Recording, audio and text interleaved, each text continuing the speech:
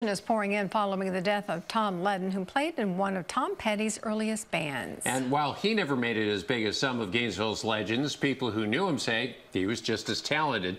TV 20's Ethan Badowski tells us how those who knew him are remembering their friend.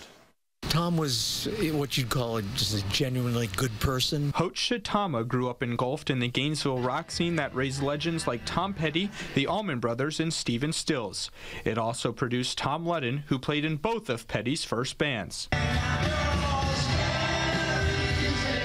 For the people who grew up with them, it is still hard to believe how much talent this town produced. We saw the Beatles on TV. We saw the Allman Brothers around here.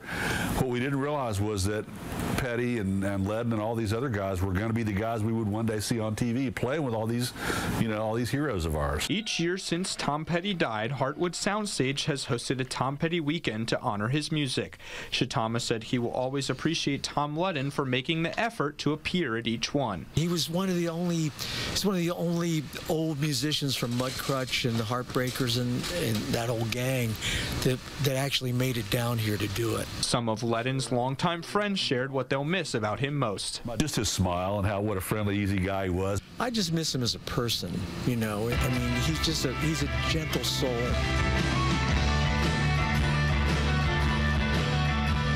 Messages for Tom Leadon have poured in from Tom Petty's family and fellow Mudcrutch members, including Heartbreakers guitarist Mike Campbell, who said on Instagram, "Tom Leadon was my deepest guitar soul brother. A kinder soul has never walked the earth." Tom Leadon was 70 years old. In the studio, Ethan Badowski, TV 20 News.